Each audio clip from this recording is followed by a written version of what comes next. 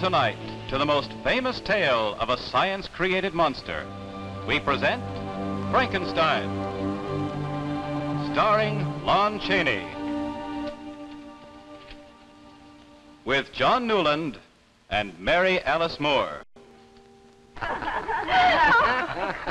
right, very well, have your laugh. You asked me to describe my idea of a perfect human being, and I tried. But Victor, darling, what you described, and you're so serious about it.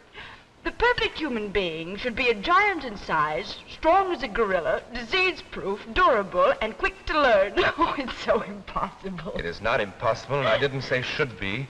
I said will be. Oh, does that word make a difference? It probably does. You know, even when Victor Frankenstein was a student of mine, he was brilliant. And since then, he's shown amazing talent. Originality, daring. Thank you, Doc. But above all, he's always said what he meant. Now tell me, Victor, what did you mean when you said will be? I think medical science is ready to make an artificial human being. And he may as well be better equipped for life than we are, no? Since you find this so amusing, Elizabeth, what's your idea of a perfect man? You, darling. I think Victor's cousin is trying to answer that question for you. Now, there's a perfect man. Oh, see how he walks. Well, we must be going, Elizabeth. You've given us a delightful evening, but we have to catch that train back to Geneva. Please don't rush. Matthew will row you back to the mainland. Will you be coming again soon? Very soon, darling. We'll let you know. Oh, this old castle. Only you would select such a place in the middle of a lake. What was your reason? To get away from me? You can't, you know. No, Victor's always liked a quiet place to work. Is that the reason? That, and it's picturesque.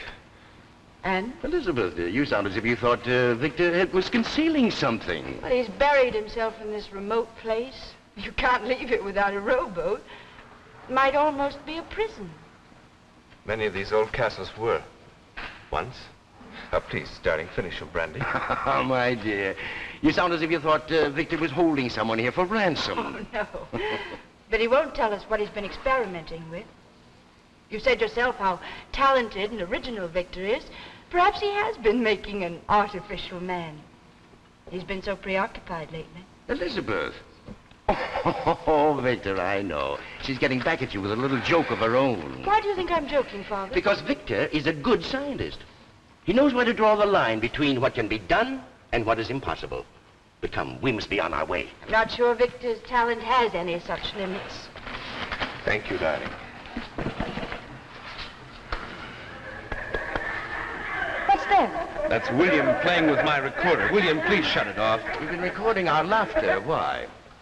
I've been recording various emotions for some work I'm doing. For your artificial man? No, please, no more of that, my dear. You'll be having me thinking that way, too. And you shouldn't, really, in this 16th century castle. It's too spooky. Come on, let's hurry. I wouldn't want to spend the night here. I hope you're not that anxious to leave. Are you? No, of course not. Take care of yourself, darling. You don't look well. I've been worried about you.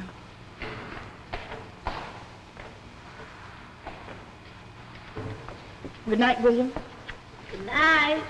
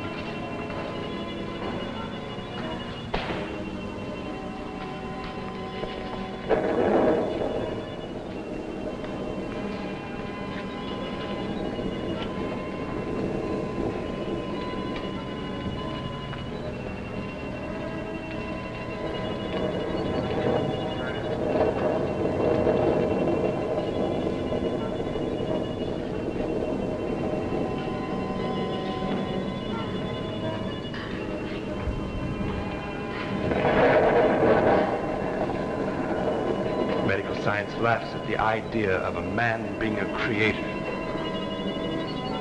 Well, I have created you.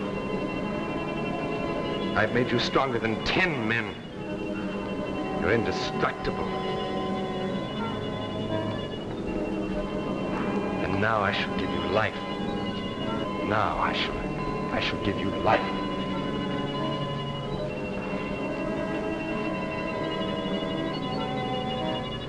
Now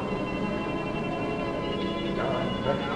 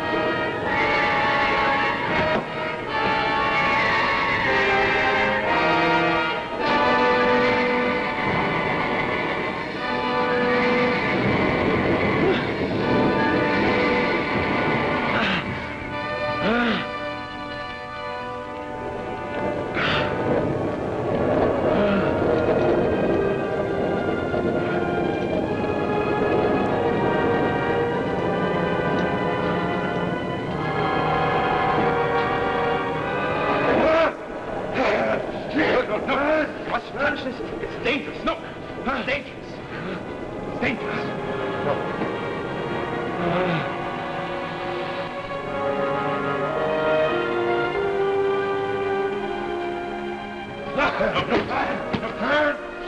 Not yet. Where must it see you? Yet. Not yet.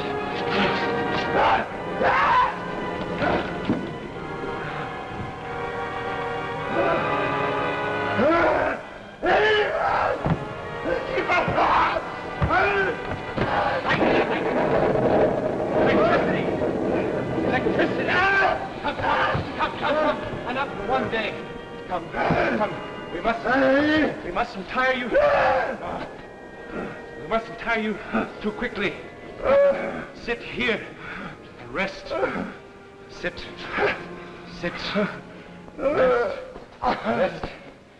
Rest. You must stay secured here for a few days. There's a great deal for you to learn. The world mustn't see you. Not yet. I'll come back and we'll teach you everything you need to know. Everything. Now.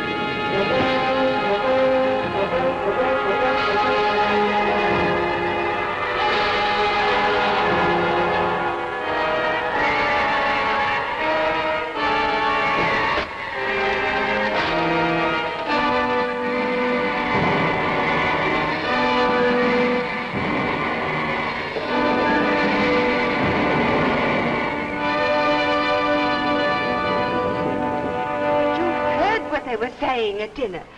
Do you think Miss Elizabeth guessed right? Of course not. Dr. Frankenstein's a very clever man. He's not as clever as all that. No one is. But he's got something locked in that room. His research equipment. It's very valuable. But who's to steal it? No one can get to the island without the rowboat, and there's only one boat on the lake. Whatever he's got in that room, it's not just equipment. Sierra Elise, you're not to be nervous or upset. Miss Elizabeth is just a hysterical young woman. Oh, so you think women are hysterical? Now, I didn't mean you. You know how smart I think you are. Oh, you're just saying that to get around me. You think all women have no sense. It isn't so. Why, how would I get along without you? As if you meant. I do. Now, what good would I be alone? Now, stop your nonsense. We have work to do. Let's get our chair back where it belongs. Get your chair. Easy now. It's heavy.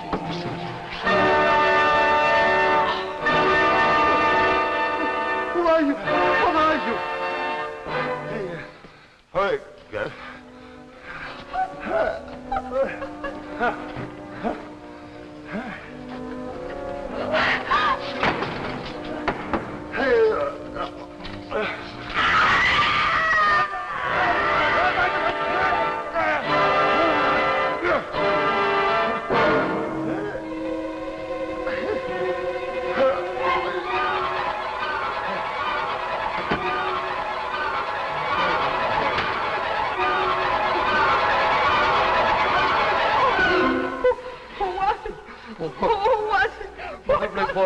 We've driven it away. We'll go to the mainland and get help and hunt it down. Everything's going to be all right.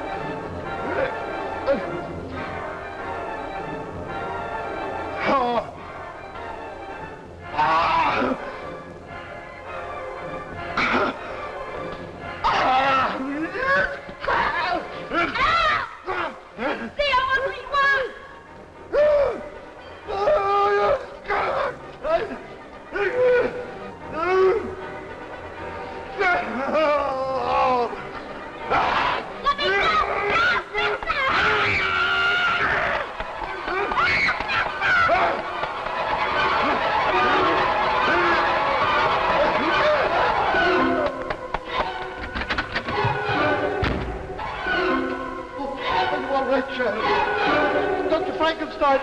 Frankenstein, it's William. William, what happened? What happened to him, Matthew? What is it, William? He's ugly. He's ugly. He's ugly.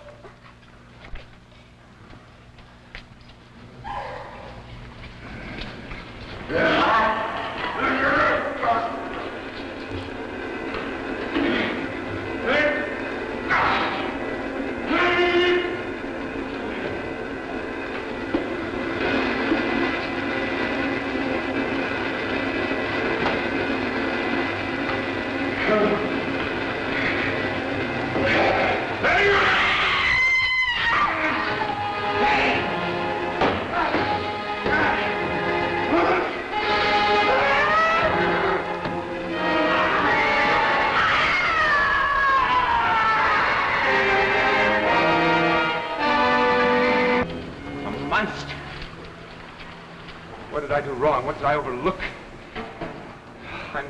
I'm completely responsible, Matthew. Once I swore that I would practice medicine for the good of humanity. I created a being with no thought of what would become of him. No thought of the danger involved. No thought of a tragedy like this. This could all have been prevented. It could have been prevented. I should never have started this. I should never have started it. And now I'll get rid of it. What are you doing? Burn this fucking stuff, my notes, everything. It'll never happen again. It'll never happen again. There are some things that are better left undone. He must be destroyed. Let me go to the main No, there's no time for that. We must do it ourselves. Master William. William. He's alone in his room upstairs. Quickly. Match. No, my gun. Matthew! Don't struggle! Don't struggle! He'll crush you! Don't fight! Matthew, don't fight! It's I who you really like to kill. Matthew, don't fight him. Wait. It's I whom you hate. I whom you hate. Whom you'd like to kill. Matthew, when you shoot, aim for his chest, Matthew. Aim for his chest.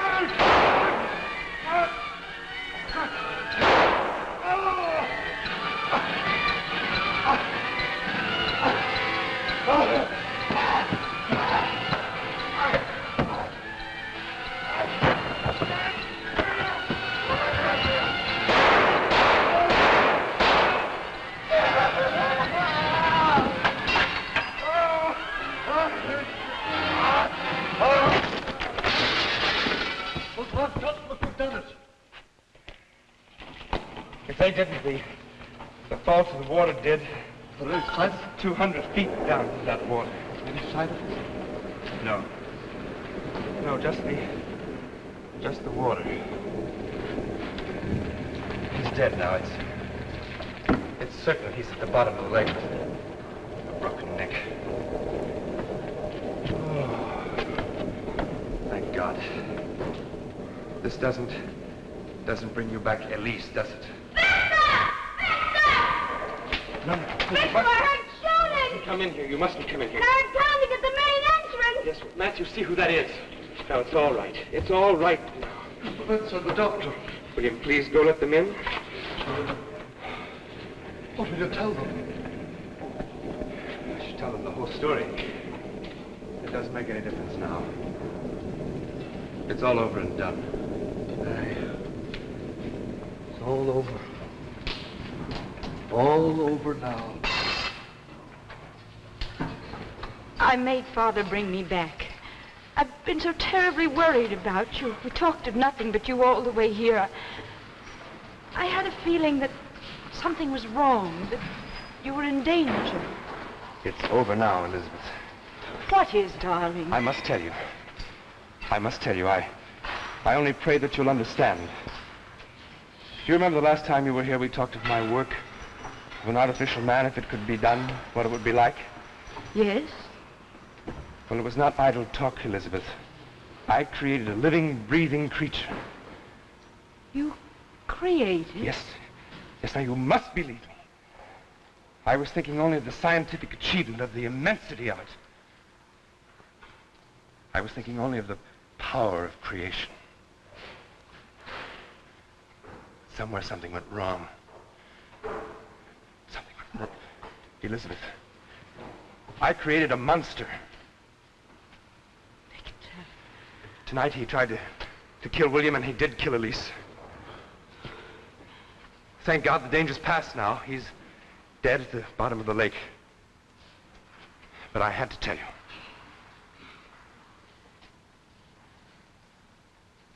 I'm glad you did. Matthew just told me. What a terrible experience. It's past now, Father. Let's not talk about it anymore. But Victor, the things you must have learned. I shall never want to speak of it again. Nonsense. This could be the greatest contribution to science and history. You've no right to keep it to I yourself. had no right to start it. But the experiment could be tried again, surely.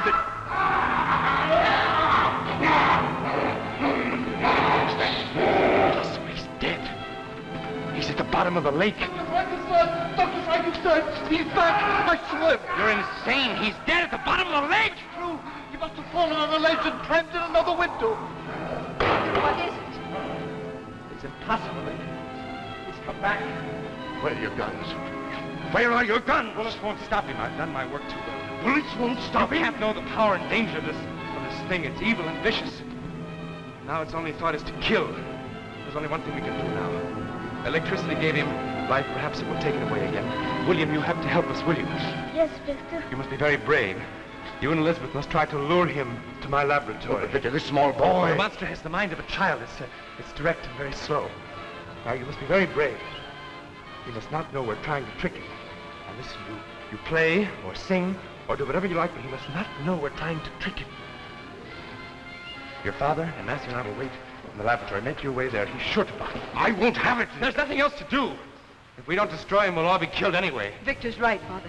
We've got to do it. Are you ready, William? Give us just a few moments. And God bless you. Quickly.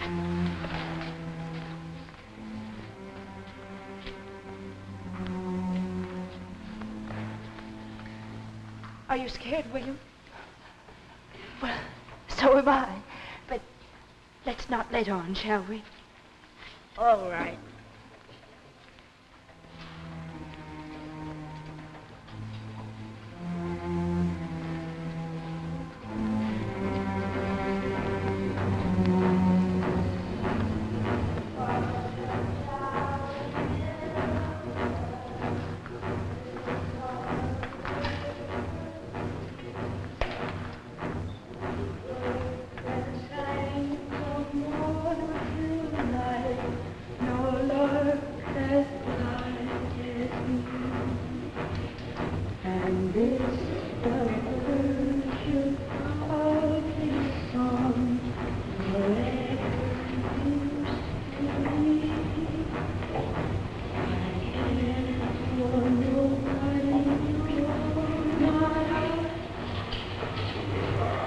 Keeping them. For the love of heaven, stay back.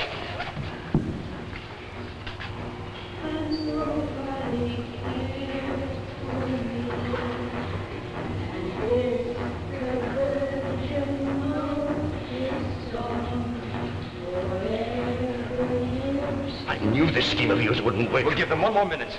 I'm going down. No, I'll go. I've got a score to settle with him.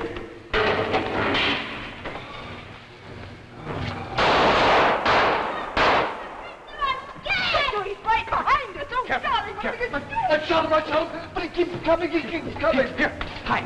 There. Stay.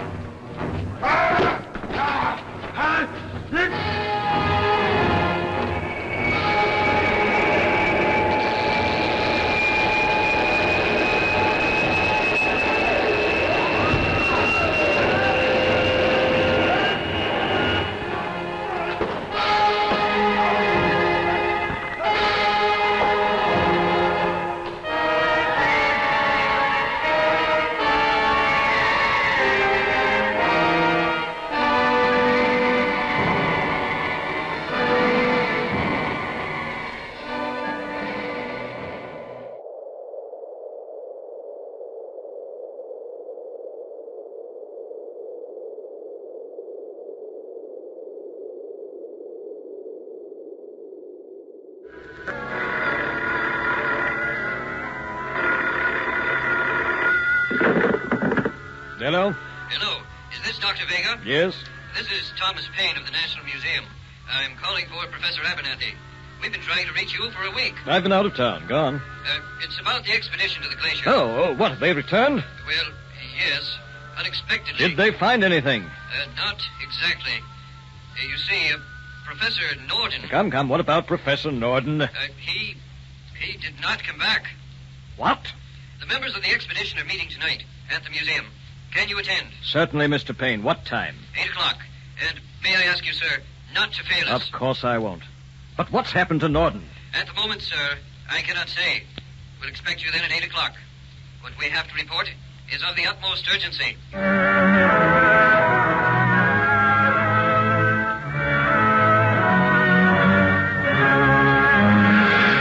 Now, gentlemen, a simple expedition to the Arctic, and you come back whimpering like children. Now, really, what do you expect me to think, Professor Abernathy? Please be seated, Dr. Vega. Thank God you've come. You know Thomas Paine of the museum? Yes, he telephoned me. And my associate, Craig Taylor. How do you do, Mr. Taylor? Good evening, Doctor. Now, what happened to Norton? It's hard to explain. Professor, either he came back or he didn't. Which was it? He did not. That thing in the other room. Not yet, Paine. Thing? What thing? Before you see it, Doctor, it'll take explanation. What do you think I am, a child? You believe I'm too naive to know the facts? Let me refresh you. I backed your expedition.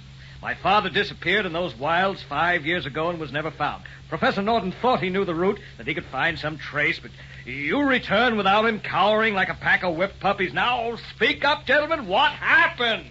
Have patience with us, Dr. Vega. We've stumbled upon something we do not understand. Something that's cost the life of Professor Norton, and may not stop there. Well, go ahead. Tell me the full story. We had camped for the night on the glacier. The next morning, we noticed a fissure in the ice. A passageway large enough for a man to crawl through. In the ice, we could see the frozen body of a dog. It wasn't one of ours. I thought it might have been one of your father's. Norton decided to crawl into the fissure to investigate. Taylor remained with me. A storm came up suddenly, and when we called out to Norton in the passageway. Professor Norton, have you found any trace? Professor! What do you make of it, Craig? He's been in there 15 minutes. Do you think he's all right? I don't know. We haven't heard from him since he left us. With the storm blowing, a fissure isn't exactly a safe place to be. Danger of an avalanche.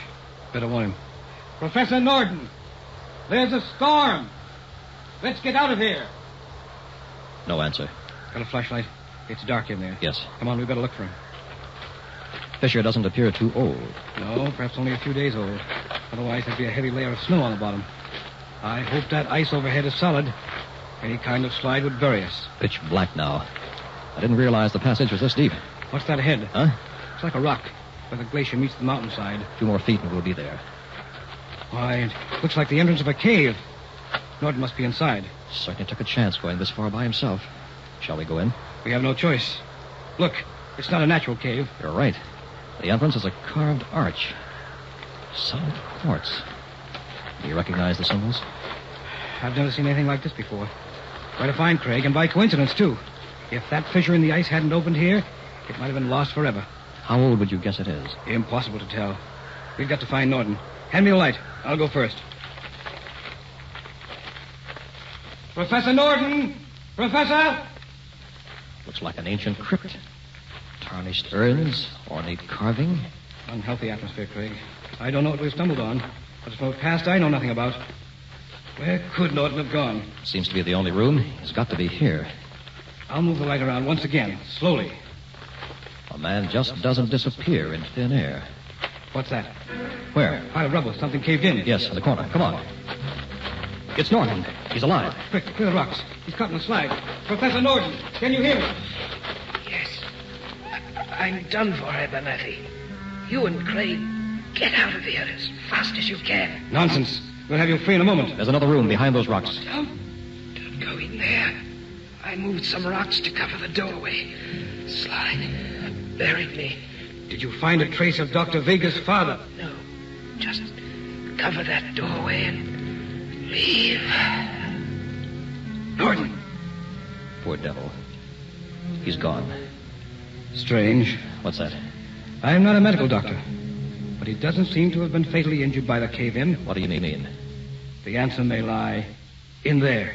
He was probably delirious. We'd better get out of here. But before we do, shouldn't we have a look? Norton warned us. Would a scientist refuse? After you, Professor. Careful, Craig. Don't upset that boulder. It could stop all our plans. Ease under that arch. We don't know how old this is. It may crumble. Why, it's just a room, like the other. Look, straight ahead. At the foot of that altar. Yes. Sparkles like a jewel. That's what Norton warned us about. Nonsense. We're scientists, Craig. Norton was no fool. Neither am I. Let's have a closer look. A 10-foot jewel. A prize from the Arabian Nights. Or a quartz sarcophagus. Of course. But why was Norton afraid of it? It's not locked. The lid can be raised. Don't, Professor. My boy, this is what every scientist dreams of. How can you refuse? All right. I can't tell why. Something seems to be warning me to leave this alone. If you have to, take a look, and let's get out of here. Henry, give me a hand. Okay.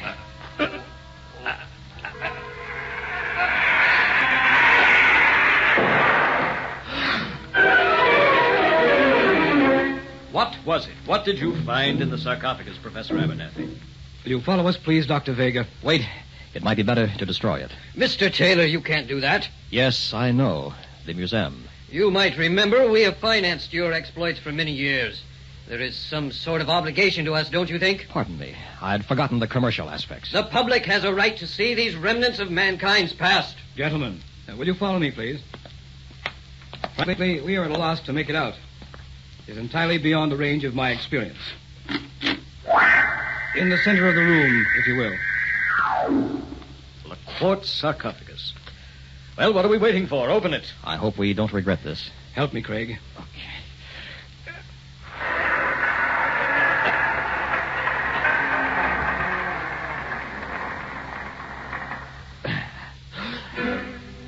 There it is, Dr. Vega. This is incredible. Is it some kind of joke? We wish it were, Doctor. Man. A crystalline man, perfect in detail, even to his thumbprints. It's fantastic. What do you think, Mr. Payne? I haven't had a great deal of time to research it. However, I can't link him to any period of recorded history. He is not prehistoric, as he resembles modern man. His clothing is well tailored, though of a design I've never seen. He looks 45, intelligent and scholarly. He doesn't have the appearance of death. The strange part is, instead of flesh and blood, he seems to be pure crystal. Is it possible the man could once have lived? And if he could, what forgotten tongue, lost in the antiquity of time, would he speak? We may know tomorrow. How do you mean? I believe that by some process unknown to us today, this man is still alive.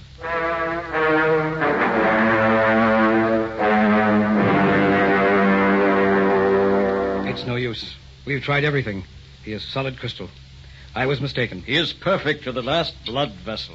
Why should a man who is not flesh and blood need blood vessels? Shall we admit he is merely a sculptured statue? We don't seem able to prove otherwise, but I feel some obvious fact is escaping us. Wait. There is one further chance. He may be a silicon form of life. In that case, he should respond to electric shock, be recharged, so to speak. Let me connect these electrodes. Any sign of life will show in the form of a brain wave on the electroencephalogram. Good thinking, Professor. There. Now we'll give him a jolt.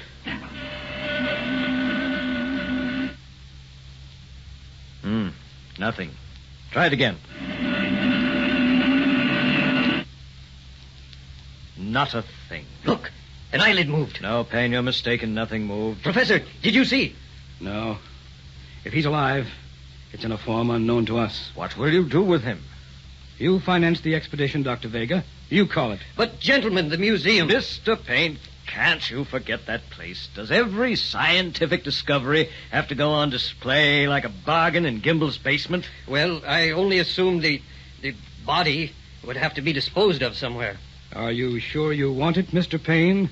After Norden's warning? What happened to Professor Norden had nothing to do with the crystalline man.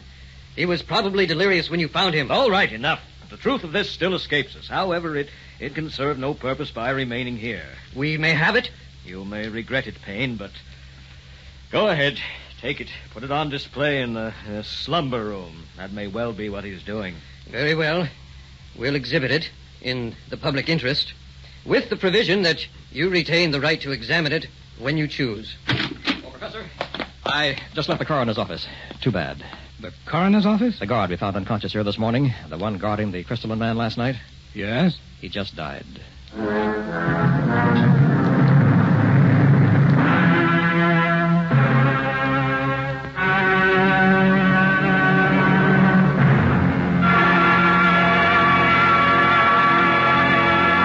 Act 2 of The Crystalline Man will be heard in a moment. But first, what causes traffic accidents? Weather conditions, road conditions, vehicle conditions.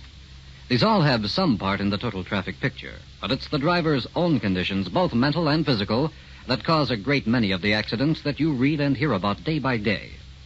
You may find somewhere in the accident report that the driver in an accident was tired, angry, inattentive, or had been drinking.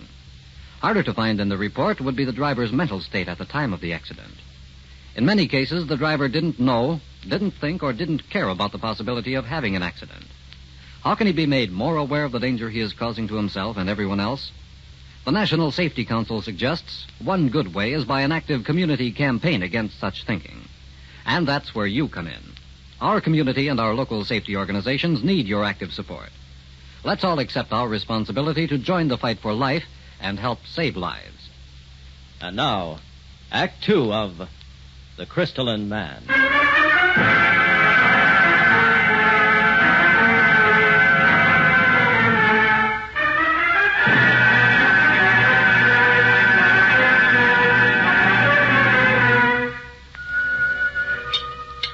Man, you kids eat like horses. It's a good thing your father makes a little money. Takes it all just to feed you. Craig, now stop it. When you were their age, you had some life in you, too. There's plenty of life left in this old boy, Mary. Hey, Dad, when you quit laughing, can I ask you a question? Go ahead, Jimmy. Try me. After supper, can I go over to Ralph's a while? And can I go too, Daddy? Now, wait a minute. Both of you? What's going on? Ralph's got a new turtle. You children run along, but don't be out late. Oh, boy. Come on, let's go. Jimmy, you and Christine be careful and come home before dark. Sure thing. Bye, Dad. We will. Bye, Daddy. Wow, a couple of wild Indians. Reminds me how old I'm getting. Oh, darling, they're just little children. I wish I could be carefree like that. Craig, things are different, aren't they? Oh? How? Something's bothering you. You're imagining it. No. Ever since that last trip, you all seem worried. How long has it been in the museum? 2 weeks. 2 weeks. And 2 more. Don't go on, Mary. The police said Mrs. Locke died from natural causes. She was found the next morning by her pail and mop in the Egyptian room. And what about Gus? Faithful old Gus. Best night watchman we ever had. I know. He was old and ready to retire. But don't you think something got him, too? He was found like Mrs. Locke, dead the next morning. Mary, you'd... There's talk now, Craig. Before long, people will be afraid to go to the museum. If the police find any connection between those deaths and this crystalline man, you'll all be in trouble. It's against any kind of logic to think that. Darling, you've said so yourself. There are many things in this world we don't understand. That doesn't mean they don't exist. It means at the moment we haven't the capacity for understanding. We've uncovered the genius of some civilization long past. If the man is not a statue, he certainly isn't a corpse, then he was preserved for a reason. Professor Norden suspected right away. He was trying to wall up the crypt so we wouldn't find him when he was fatally injured. Now the crystalline man lies in the museum like some Trojan horse, harboring God knows what menace from the dawn of time. I'm sorry, Mary. It had to come out.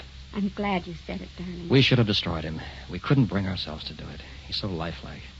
Would have seemed like murder. You can't let things like this continue. The police have nothing to go on. But you know what's wrong. You can stop him. All I have is a feeling, a suspicion. I promise you, Mary. What, darling? If there's another death, I'll take it on myself to find out what's wrong with the crystalline man.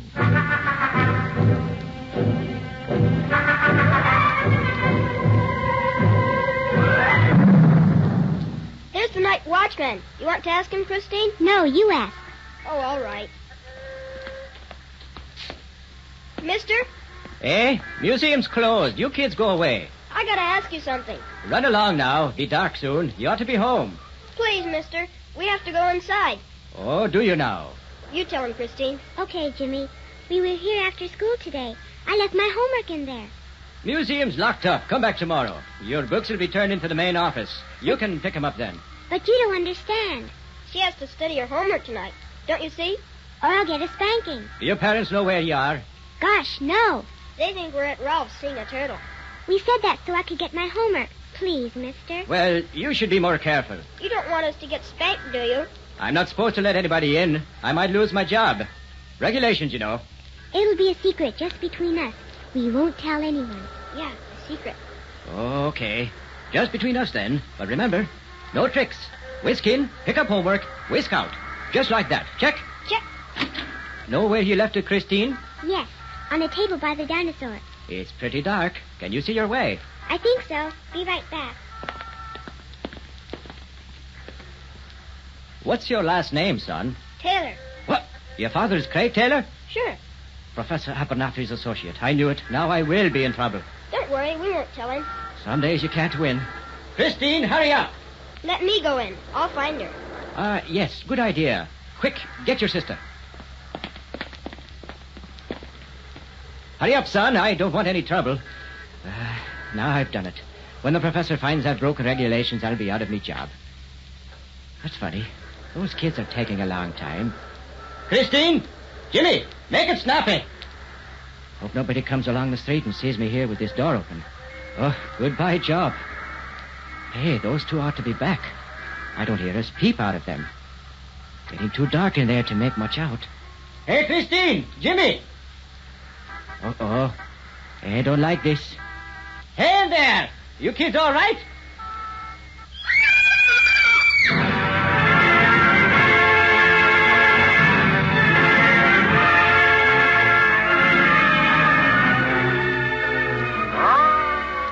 Who was she, Craig? Edna Thorpe, a cleaning woman. Please, Mr. Taylor. I hope there won't be no trouble about me letting the kids in.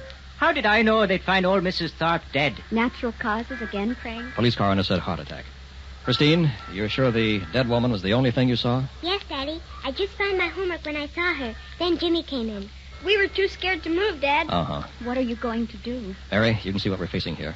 Take the children home. I'll be along later. But, Craig, aren't you coming with us? No, I'm spending the night in the museum. It's time we learn the truth. Not alone, darling. That's too dangerous. Deaths occur only when there are no witnesses. The only way to find out is to bait the hook. I'll stay in there alone tonight. The killer may be tempted to strike again, and then we'll know.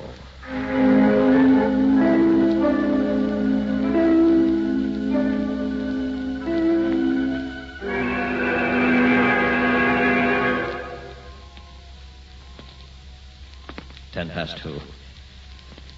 Getting sleepy. Big place. Those two dinosaurs aren't kittens. Egyptian mummies back in the East Wing. Caveman relics. And the crystalline man in the slumber room. He's a standout, all right. Attracts the crowds in that jewel sarcophagus. There he is. Almost in a standing position. Sarcophagus tilted back so he can't fall out. 6 feet of complete mystery. A man of the world, but not of this world. Question is he statue or is he real? I think Norton knew. Too bad he couldn't have told us more. The strange thing is that in this collection of relics of the past, he alone doesn't reflect some state of decomposition. The key lies there, I'm sure of it. But logic tells me our killer is flesh and blood. Wish they'd turn on more light at night. Oh, I'm sorry I sent everyone away. The place has an eerie, uncomfortable feeling. Where's that chair I saw around here? Oh, there it is.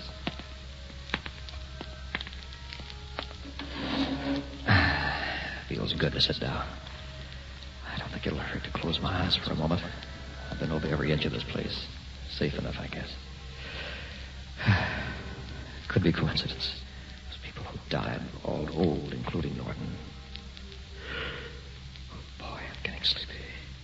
Maybe a little catnap wouldn't hurt. Just a little one.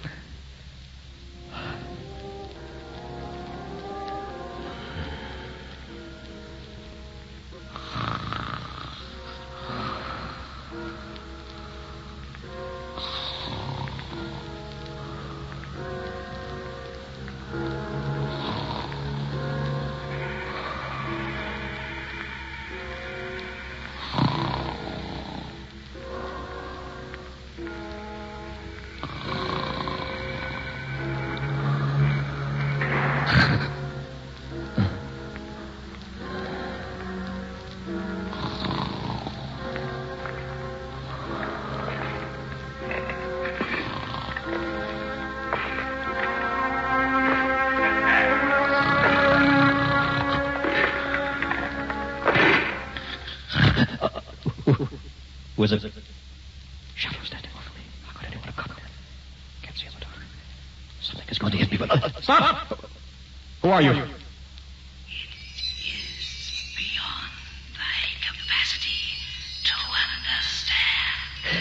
The crystalline man.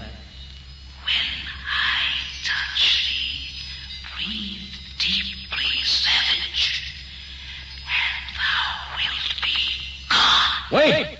Then you are alive. Since the beginning of time. How old are you?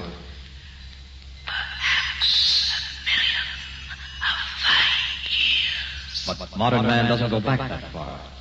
If time be curved, thou might say, I am old enough to be from the future.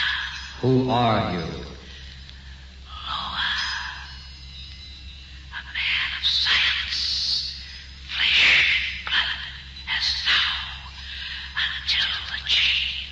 Change. I made the transition to silicon crystal, a higher form of life, free from disease, free from radiation sickness. Then a catastrophe befell my people. I was encased in quartz and buried in the mountainside where I lay, fully awake, for eons of time. We are also men of science. Perhaps we can get together. Savage, barbarians, we are eternity apart. Why haven't you risen before? This form of life is like a battery. It must be charged. I see.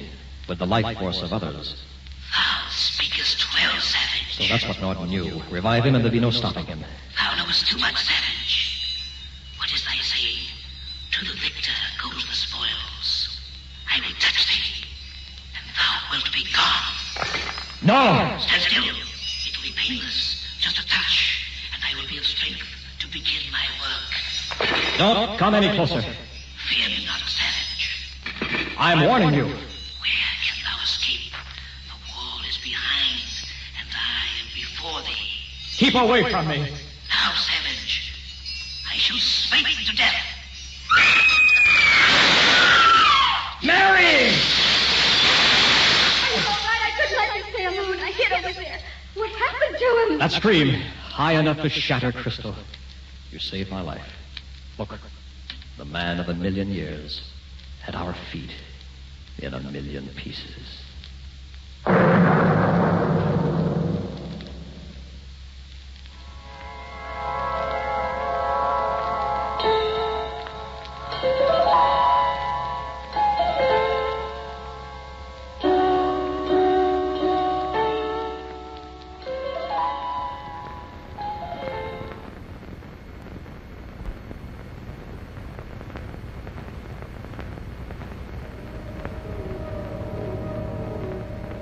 Creatures of the light, how can you say with absolute certainty what does or does not dwell within the limitless ocean of the night?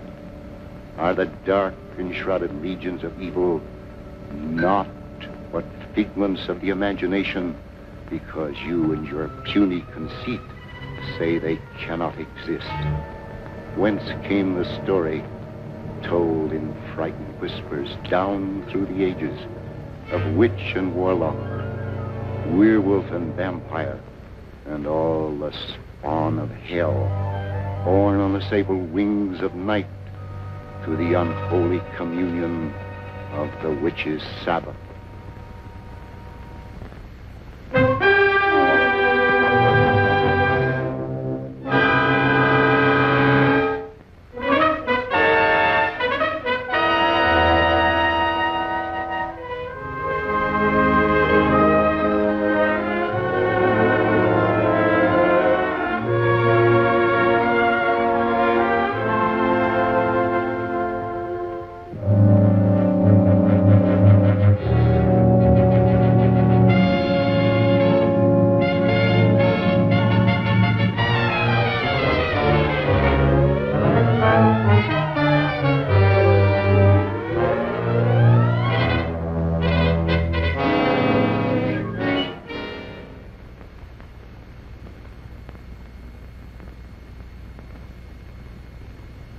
The angel of death has stretched forth his hand and consigned this soul to infinite mercy.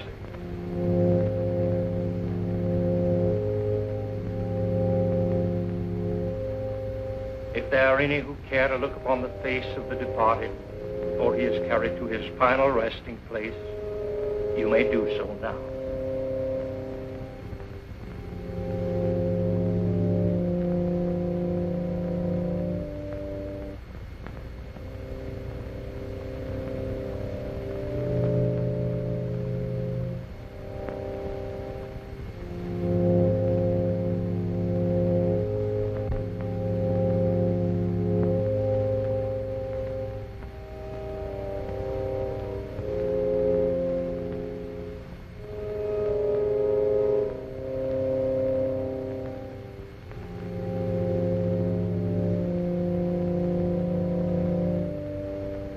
can you defile this sacred house with the body of that evil man, that servant of the devil? His hands are stained with the blood of the innocent. And these unspeakable sorceries. Please, you can't create a disturbance here.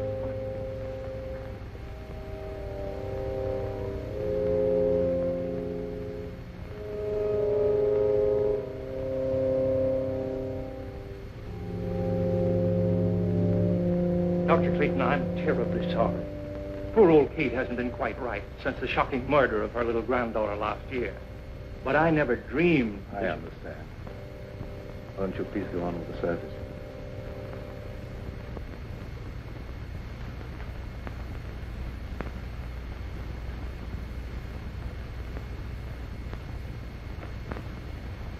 Dust to dust, and may his soul find mercy. Isn't it all for the best, Uncle Lloyd? After all, he caused you nothing but unhappiness. He was my brother, yet he always seemed an alien soul, even in childhood. I believe he hated me all his life. After he returned from India, Elwyn was like a man obsessed by a demon. Nothing was sacred to him. He had nothing but contempt for all that decent men hold dear. His mind became a black and evil thing, probing into the perverted knowledge of ancient sorcery and demonology. Must have been insane. We're all quick to call insane any mentality that deviates from the conventional. There have been many things in heaven and earth undreamed of in our philosophy. Now, David, you take Gail home. I'm going to Elwyn's house. Well, you're sure you won't leave me, Dr. Clayton? Yes, quite sure. Now, run along, dear. I'll be home very soon. All right, Uncle Lloyd. Come on, David.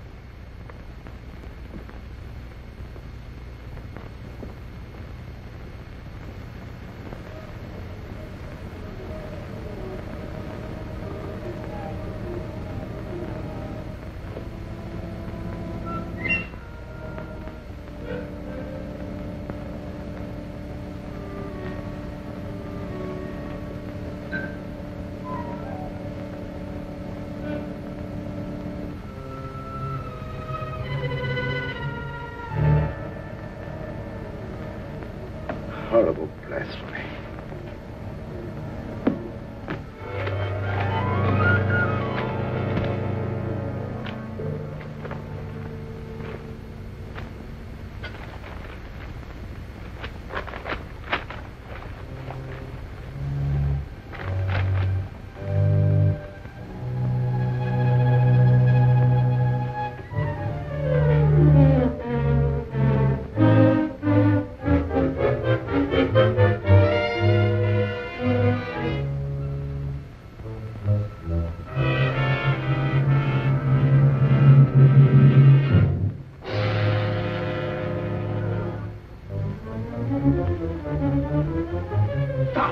You don't know what you're doing.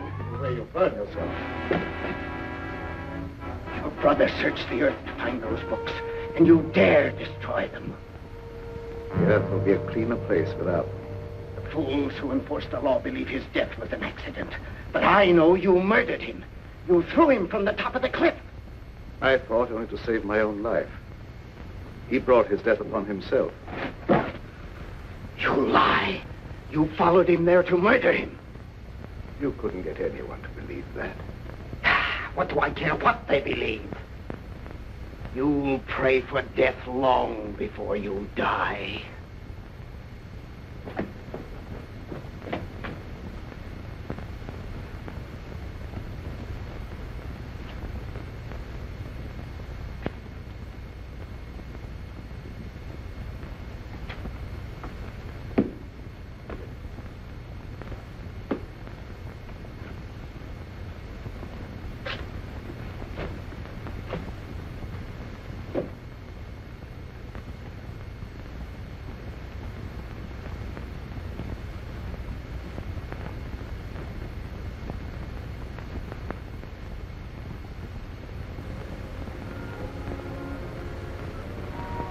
Darling, you've made me very happy.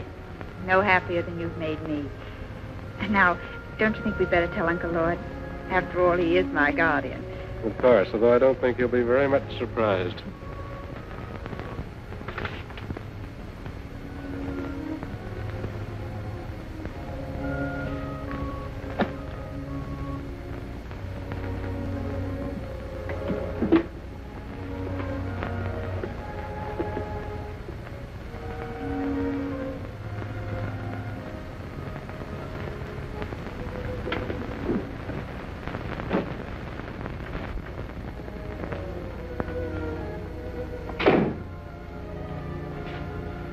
Are you back already? Has the moon lost its appeal?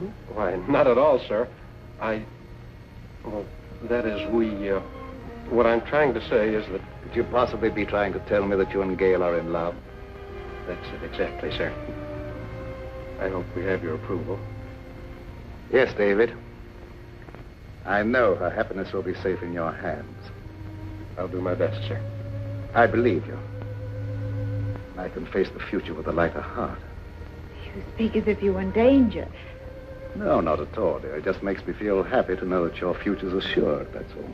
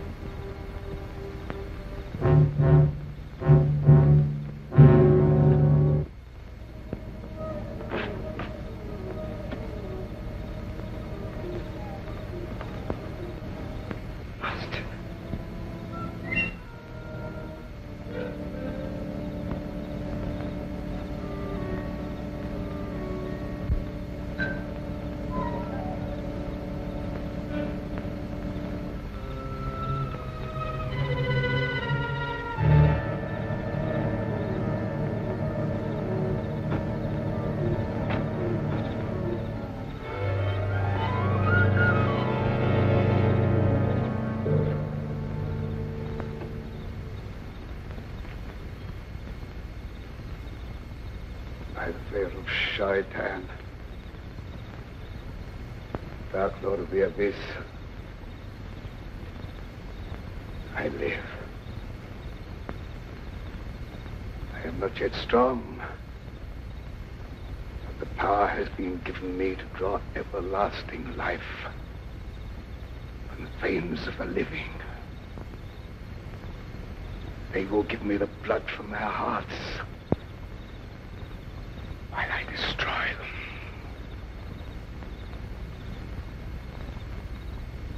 Hide my coffin in the vault and guard it. The power is with me only during the hours of darkness. From dawn to dusk, I lie helpless in the grave.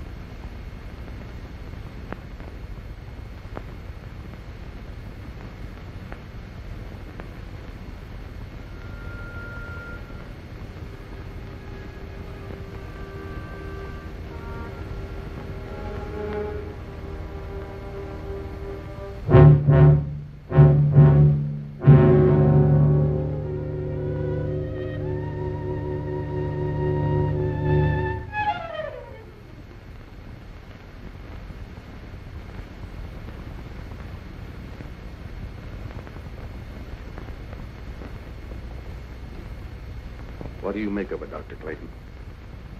I don't know. She was in perfect health a week ago. Now she's dead.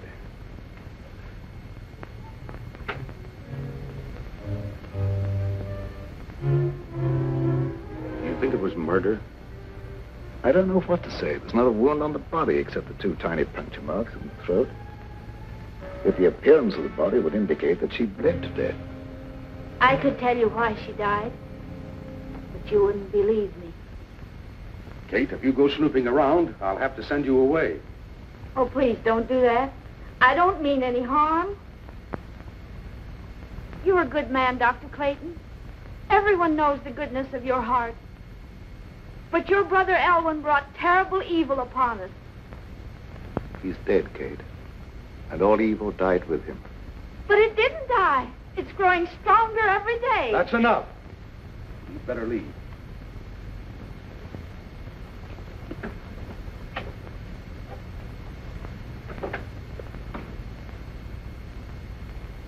I suppose by rights I should send her to an institution. Oh, that would be needless cruelty. She's perfectly harmless. I'll take your word for it.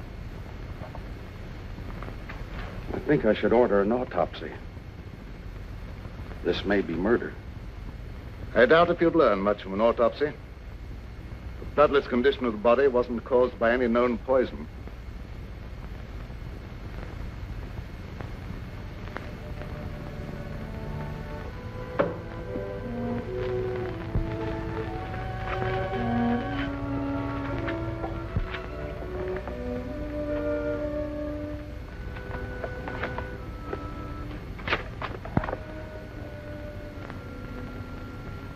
You burned the book that would have given you the information you want.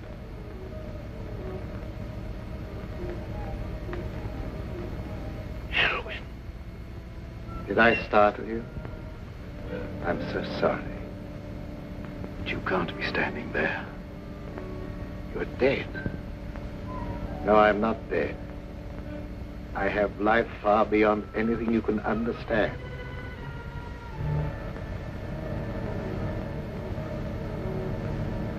But that doesn't make you any of the less guilty of murder.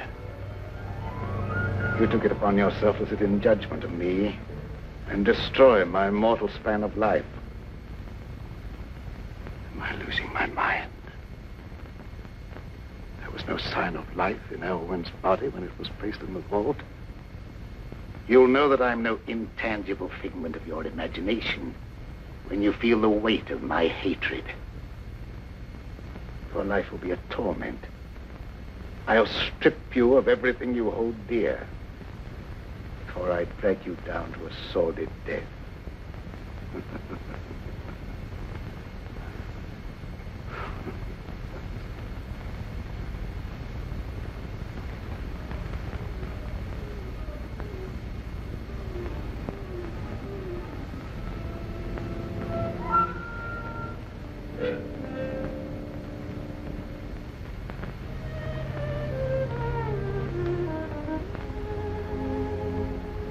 Young love in the moonlight, the theme of so many poetic rhapsodies. Gail was an easy hypnotic subject, and I would have made her my disciple.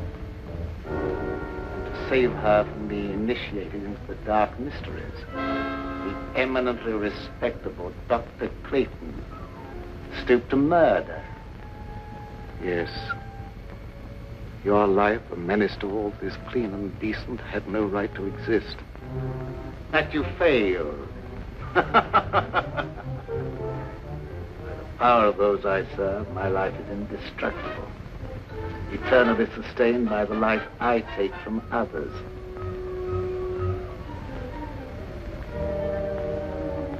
I'll take life from Gail, slowly. You will see her life ebb day by day and be powerless to save her. Man or devil, I don't know what you are, but...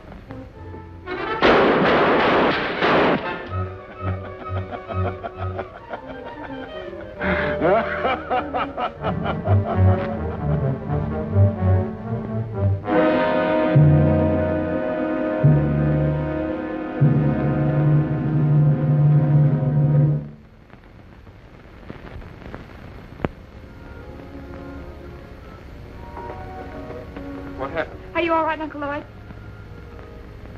Yes, there's nothing to worry about, dear. I thought I saw a burglar, that's all. Nearly frightened me to death. I'm sorry I frightened you. It was nothing but a shadow. It's very late. Hadn't you better go to bed? All right. Good night, dear. Good night, Uncle Lloyd.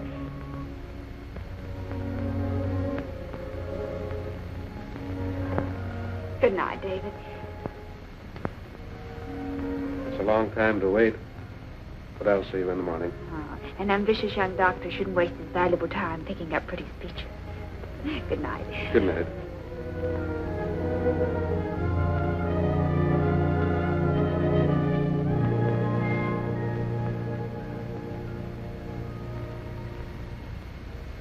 Forgive me, Dr. Clayton, if I seem to be impertinent.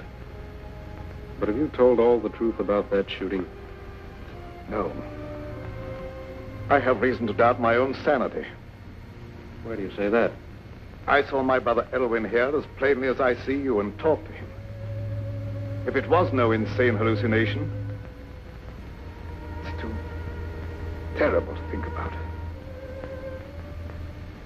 Oh, don't worry about it. You've been under a great strain lately, and you know what kind of tricks our nerves play on us sometimes.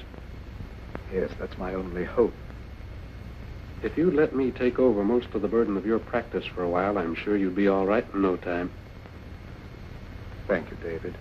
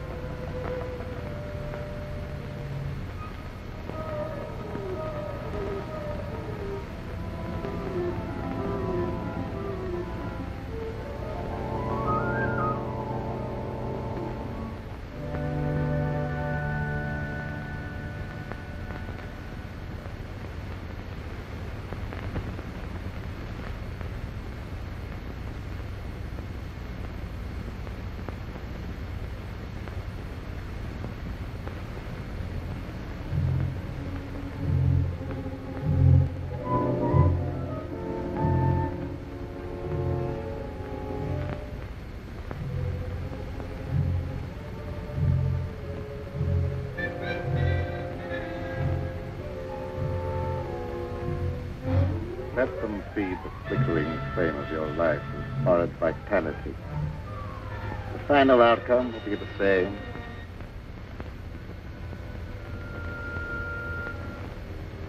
In a short time now, they will call you dead. Then you will awaken and be as I am now. You will serve and obey me forever.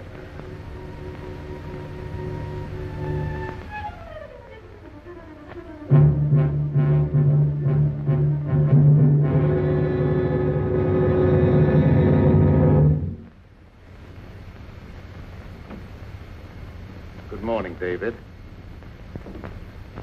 Good morning, Dr. Clayton. How is Gail? Is she any better today? I'm desperately worried about her. In spite of everything I can do, she grows steadily weaker. Haven't you discovered the cause yet?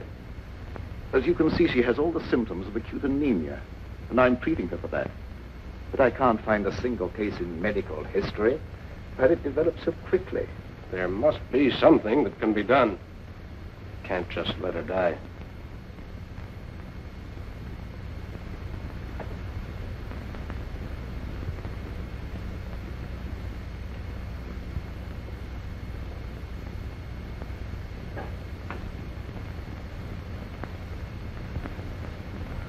Hello, dear. Hello, darling. I'm sorry to cause you and Uncle Lloyd so much worry. Now, don't you fret about it. We're going to have you up and about in just no time at all. I know you will. Isn't it lovely out here in the sunshine? But it's so different at night. I have such awful nightmares. I dread falling asleep. Why? What do you dream about? I dream of a horrible bat-like creature hovering over me. I try to struggle, but I can't move a muscle. Then it seems to swoop down and suffocate me.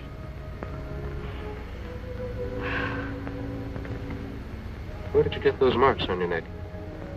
It's an insect bite, I guess. I was rather unsightly, so I've been wearing the scarf. When did that happen? I don't know. I just happened to discover the marks the other morning when I was looking in the mirror. Are they painful? No. In fact, there's no sensation in that particular spot at all. That's odd. Dr. Clayton, don't you think Gail should have a blood transfusion immediately? Yes, I've been thinking about that. I'll advertise for a donor. I'd like to do it, if my blood's the right type. Good. I'll make a test.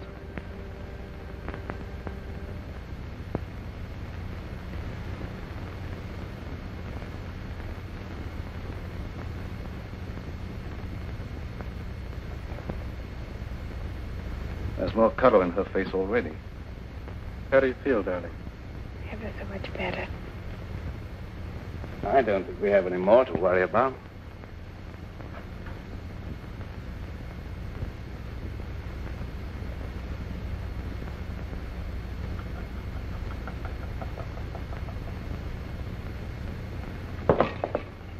What's the matter?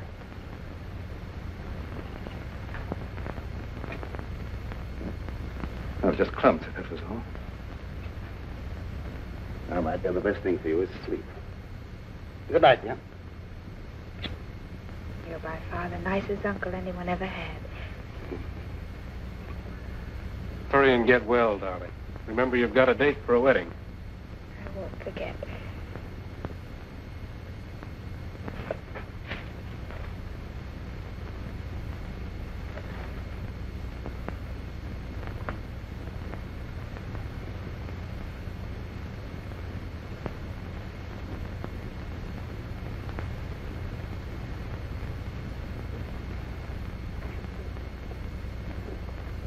Dr. Clayton, is anything troubling you?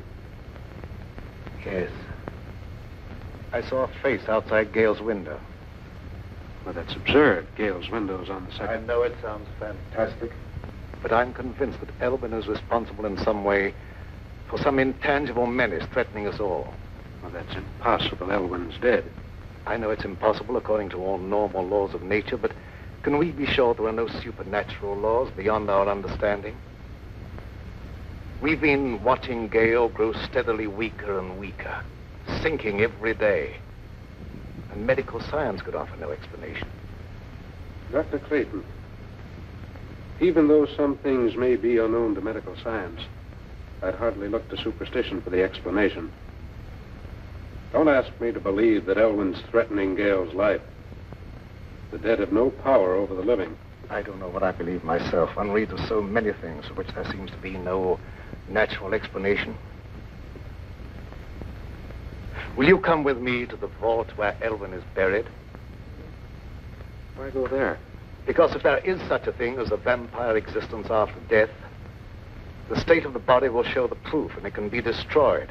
Well, that's ridiculous. I'd feel like a fool, or worse. Prowling around dead bodies on such an errand. Can you afford to be squeamish where Gail's life may be in danger? All right, I'll go with you. If what I fear is true, there's no time to lose.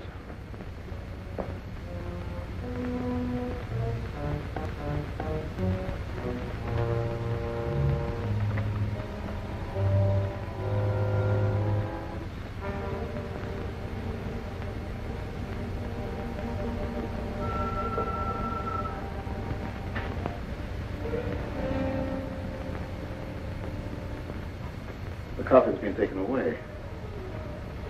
Perhaps it's been stolen by medical students. I'm afraid that's not the answer.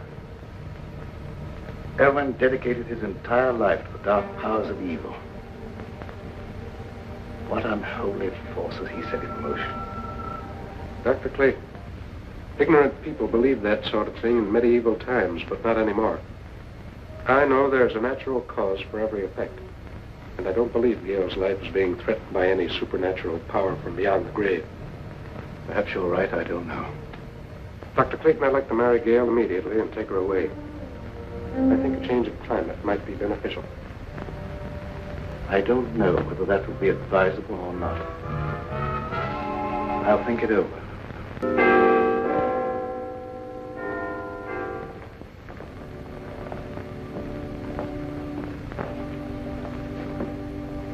I hate to come to you with this, Sheriff. I just can't wait any longer. Well, what's the trouble? Unless you do something right away, I'm afraid Gail's going to be murdered. Well, who do you suspect of trying to murder her? Dr. Clayton. Oh, that's impossible. Why, Dr. Clayton's one of the finest men I ever knew. That's what I used to believe. But I've been forced to change my opinion. He's either losing his mind or he's attempting to divert suspicion from himself with some fantastic story of supernatural vengeance from beyond the grave. Well, why should he want to kill her? She has considerable money, which he would inherit if she died unmarried.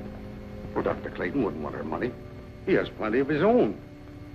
Besides, it's a very serious charge to make, merely on suspicion. What if it is? I'm watching her die, and something's got to be done. The other night, I insisted that he give her a blood transfusion, and immediately her condition improved. I myself could see how she became stronger. The next morning, she was weaker than ever. Well, there isn't a thing I can do unless you give me some definite proof of criminal intent.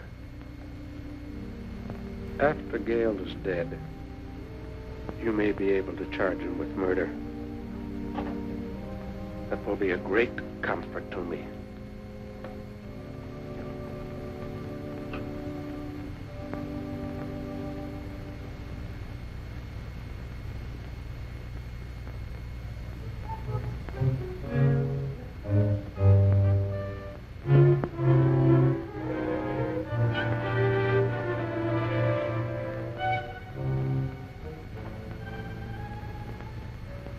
Are you sleeping? No, just resting. I heard about what was happening to you, and I had to come here. I'm the only one who can save you. I appreciate your interest, but Uncle Lord's doing everything possible. I know you don't believe me. You think I'm crazy. Everyone does. But I know more about some things than you'll find in all the doctor books in this room. You wear that scarf to hide the marks on your throat. I know what made them. I know what steals the life from you at night. And I also know what'll save you. There's no use for me to talk to Dr. Clayton or no one else. They wouldn't believe me. The sheriff said he'd send me away if I made a nuisance of myself. Don't worry about that. I can help you if you'll let me. Here, wear this. Wear it around your neck always. Never take it off. I naturally hold the cross in reverence. But how can wearing it be of any greater help? Because they haven't the power to touch a sacred symbol. They? Who do you mean? Vampires. Creatures of the devil who are neither alive nor dead. During the day, they sleep in their graves in death-like sleep. But at night, they have the power to roam the earth. Oh, I didn't mean no harm, Dr. Clayton. Don't be afraid. I know you didn't mean any harm. Excitement isn't good for our patient. I didn't mean to get her excited. I was just anxious to help her, that's all. I understand that, but I think you'd better go. The vampire is your brother Elwyn. Take his body from the vault and destroy it with fire. That's the only way you can put an end to his evil power. The body isn't there. Someone has removed it. You must find where it is. Nothing can destroy his power at night, but his sorcery cannot protect him during the day. I'll do all I can to help you find him.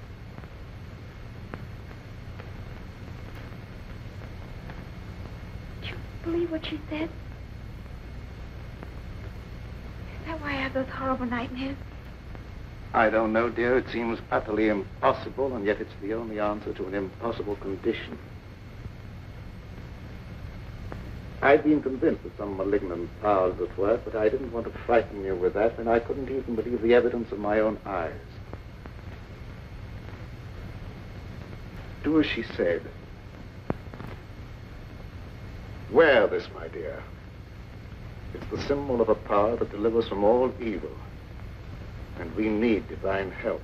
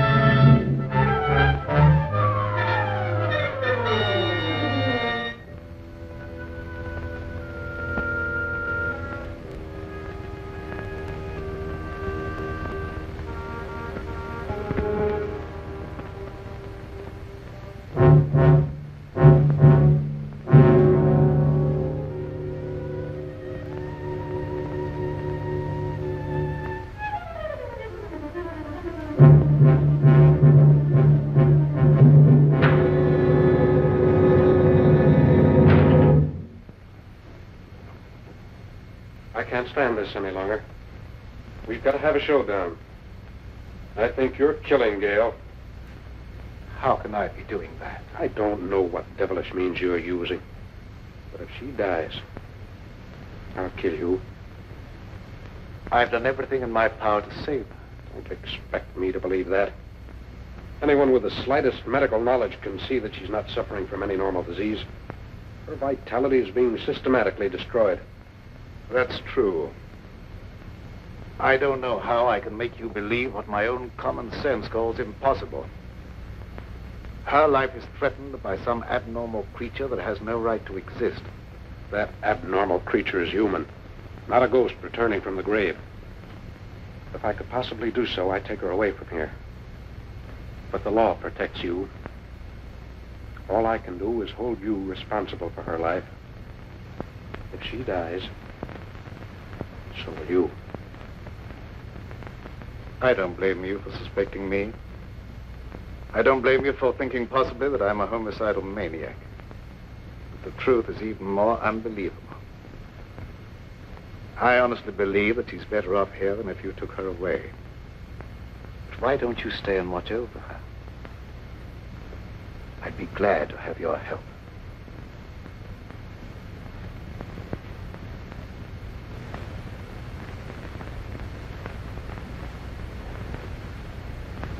I'm sorry if I've done you an injustice. But I've been so worried about Gail, I've nearly lost my mind. I understand, and I sympathize with you with all my heart. Let's go up and see how she is.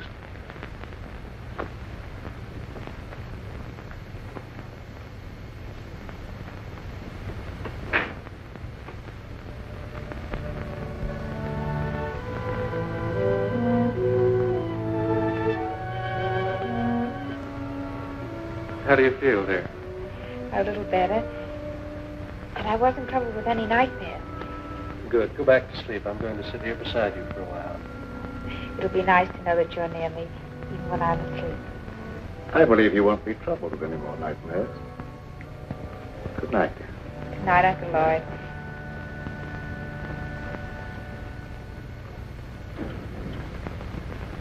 When they're all asleep, break into the house and get the chain from around her neck, Zola. You can do it, I can't. I will do as you say, Master.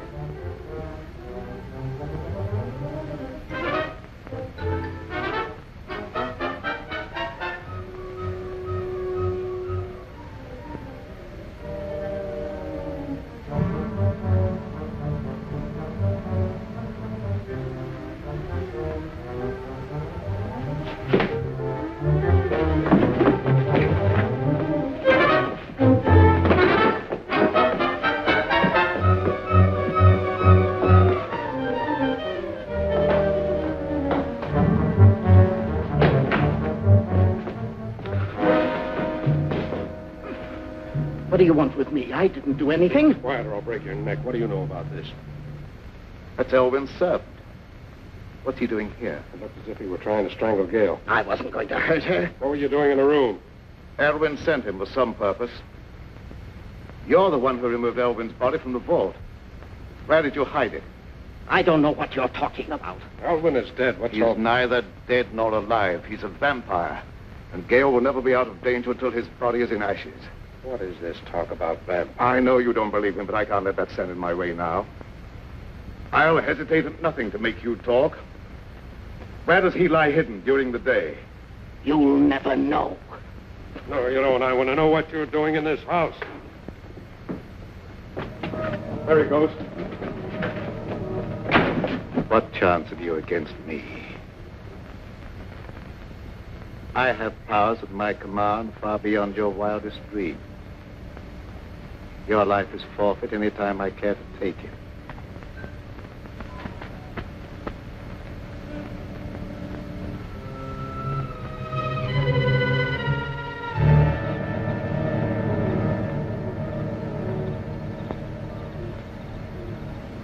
It's not possible. It is possible. Now you know what we're up against. What can we do against a creature like that? Despite what he said, he can be destroyed. In the meantime, you guard Gail. Don't leave her alone for a minute. Yes, sir.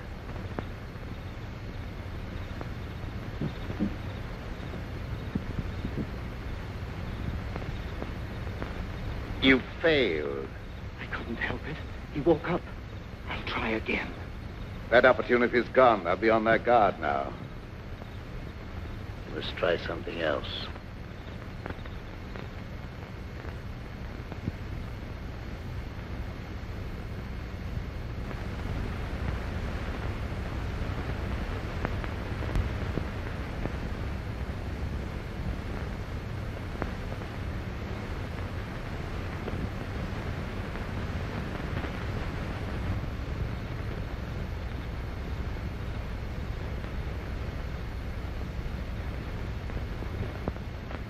Good evening, Sheriff.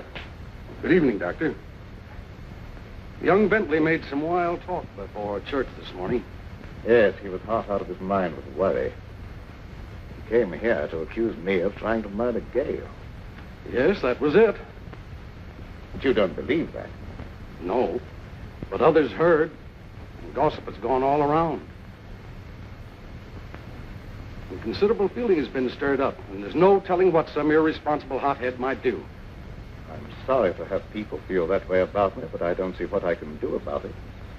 Well, I suggest that you go away for a while. They'll soon cool down and come to their senses. But I can't leave. I have work here that must be done.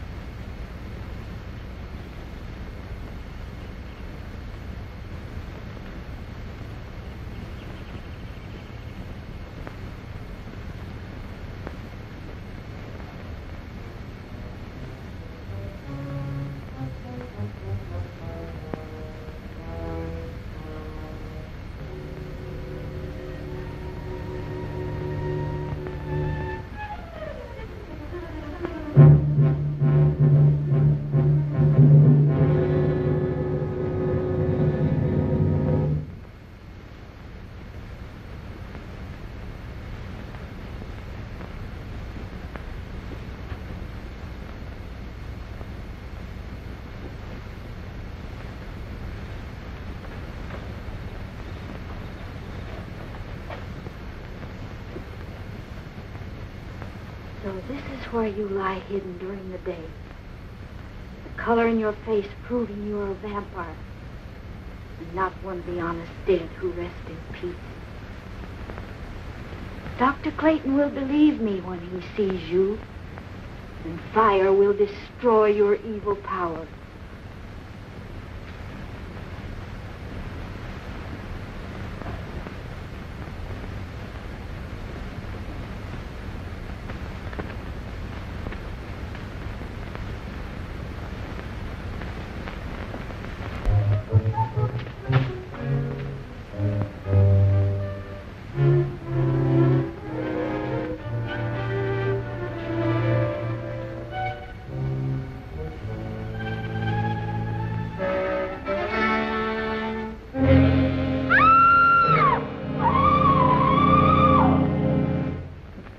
How do you know Doc Clayton ain't one of them crazy Jekyll and Hyde fellas that puts on a pious air during the daytime and goes around at night committing murder? You're right, Yes, sir. When people are dying and no one knows the reason why, it looks like murder to me, and we better do something about it. I don't like that kind of talk, Wilkins. Maybe we don't like the way you're not doing anything. I'm doing everything possible.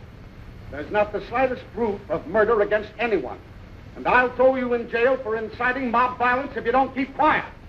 Hey, here! Hey! Old Kate's been murdered. Murdered? Well, where did this happen? In that old abandoned cemetery. I heard her scream, but by the time I got there, she's dead. Her neck was broken. Did you see anyone? No, and I didn't hang around looking for anyone. I ain't lost no crazy murderers. Old Kate never harmed a soul in her life. Her death is proof enough that there's a crazy killer roaming around here. And finding him is my business. I'll not stand for any mob taking matters in their own hands. That's final. Take me to where the body is. Yes, sir. We better do something pretty quick.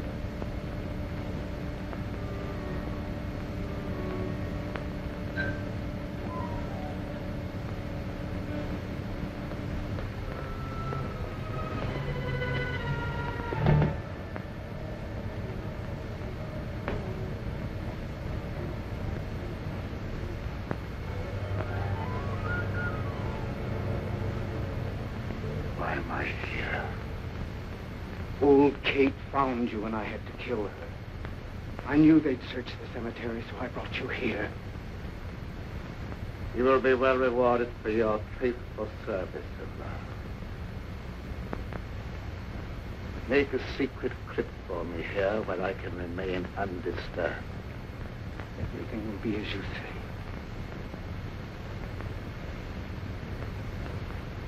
O mighty Lord of the Abyss, your servant vows in eternal obedience to your will.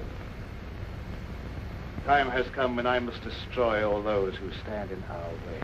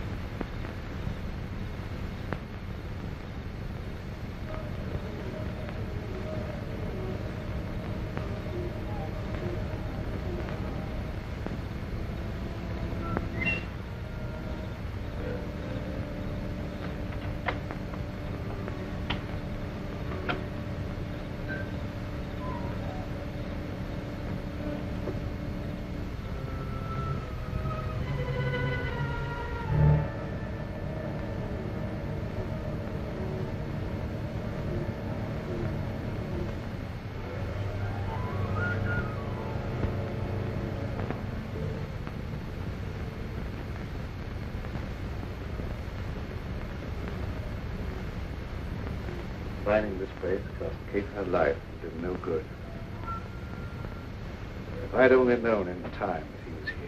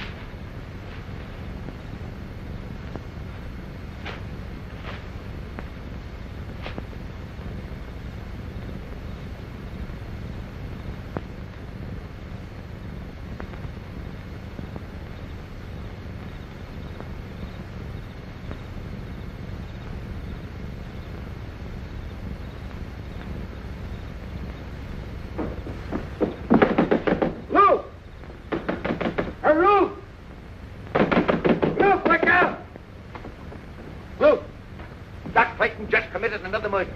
I saw him as plain as I see you, and he glared at me like a devil. You get on the phone and rouse some of the folks. We stop this right now.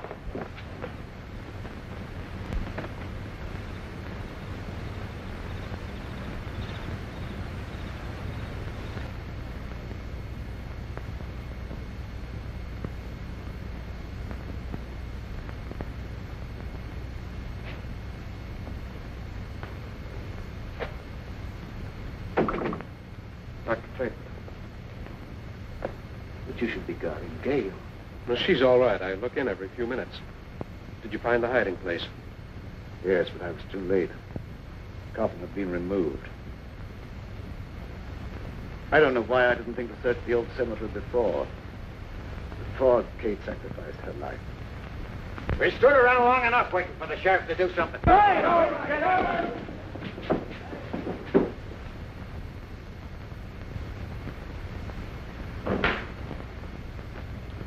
Gail's all right. She's sleeping like a baby. What's our next move? I don't know. We must find that coffin. I don't know where to search. Why don't we just try and think of all the logical places? Elwyn's house. Might have been taken there.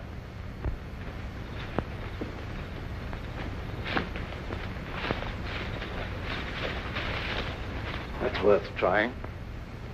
Dr. Clayton, you stay here with Gail. Let me go.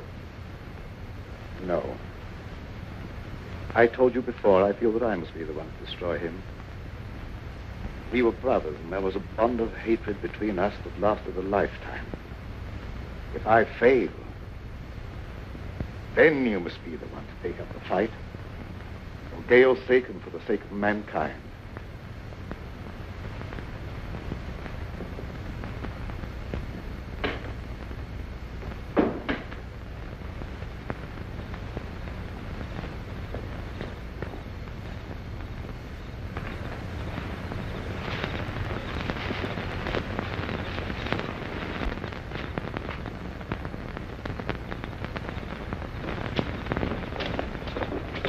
Some of your men surround the house. The rest come with me.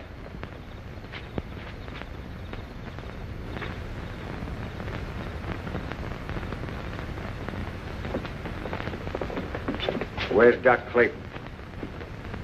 He's not here. Where is he? What do you want with him? We're going to stop him from committing any more crazy murders. Dr. Clayton is innocent. Well, you said yourself he was trying to murder Gail.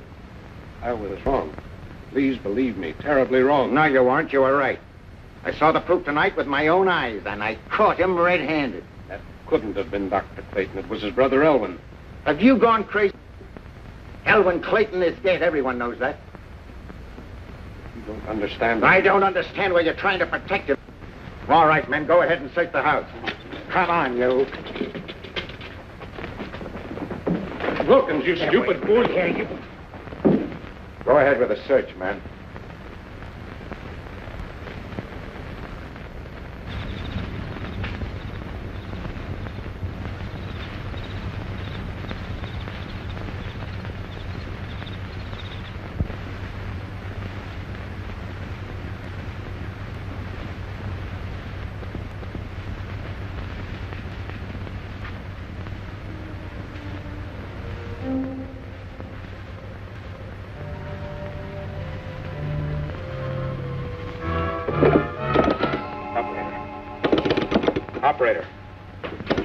Operator. No, you don't. Please believe me, you're making a terrible mistake. I'm telling you the truth when I say that Elwin's responsible for those murders. I'm beginning to believe that you're just as crazy and dangerous as Doc Clayton.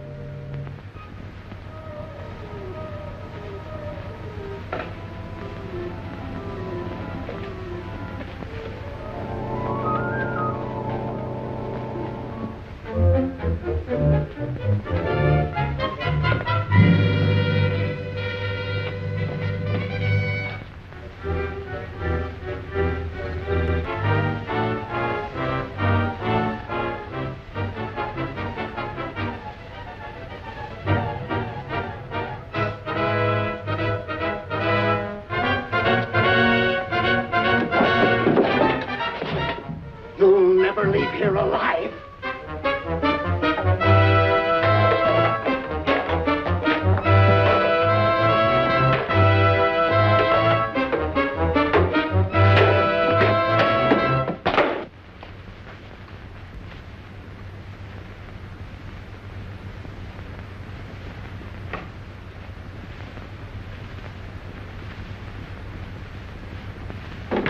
We'll wait here.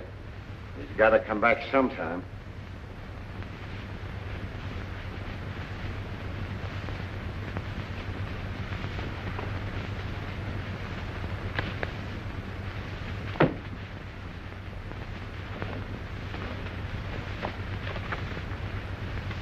Would you look at this? A book on witchcraft and vampires. No one in his right mind would read this sort of trash.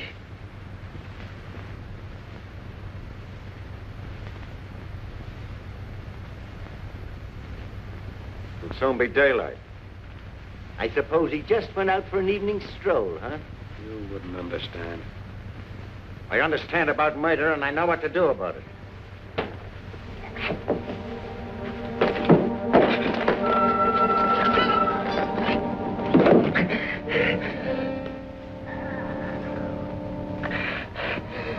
Master!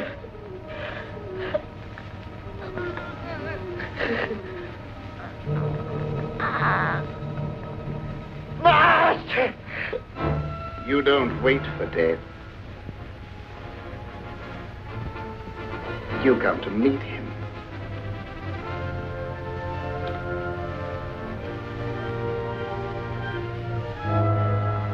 Carry this thought with you to your death. You will become a vampire, a slave to my will forever.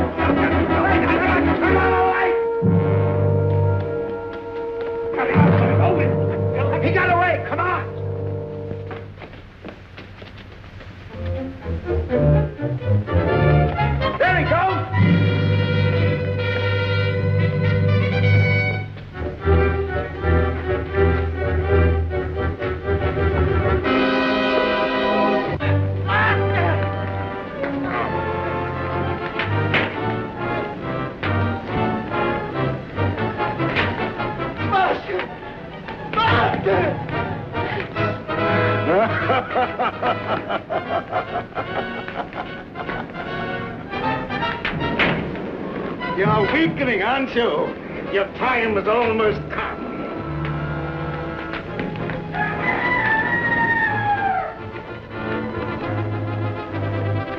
Dawn, you'll be as helpless as one truly did.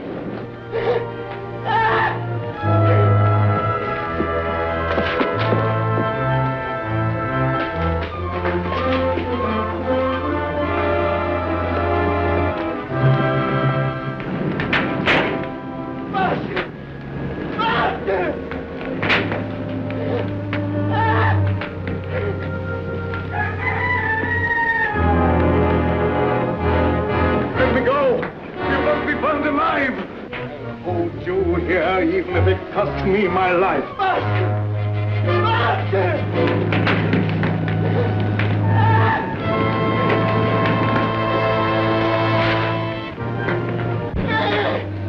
Look. Good heavens! There's two of them.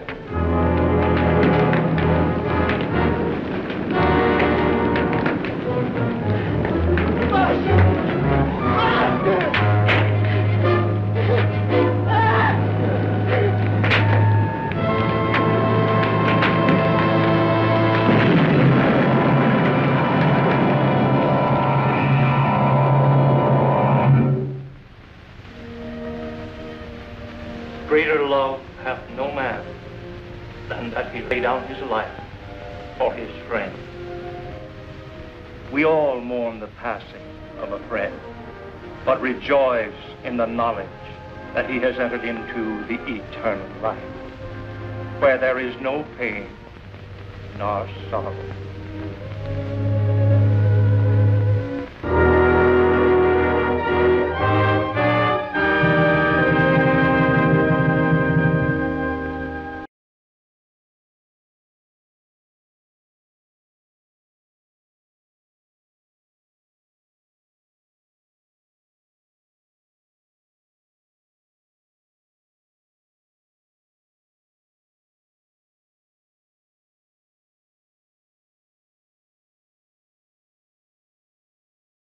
Don't touch that dial.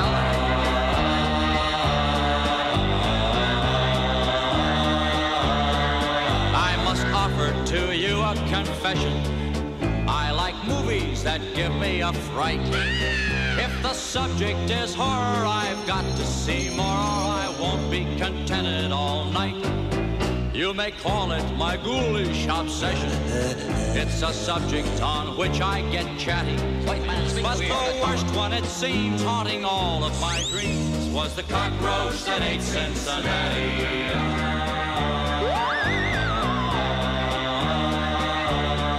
I've seen ghouls and hobgoblins and witches, and some moth-eaten werewolves with fangs. There were creatures that chattered and others that clattered, and Japanese monsters with bangs. Frankenstein gives me the shakes, and Count Dracula's driving me batty. But they're not on a par with the worst one by far, the cockroach that ate Cincinnati.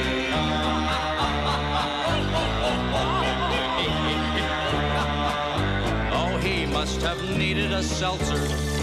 It's amazing how much he got down. For lunch, he just chew up a suburb or two, and for dinner, he ate the whole town. Willard just sent me out laughing. I thought Ben looked a little bit ratty. Watch, sorry about that. But they're not half as bad as the worst scare I've had, the cockroach that ate Cincinnati. Oh, my heart nearly stopped, he will never be topped, the cockroach that ate Cincinnati.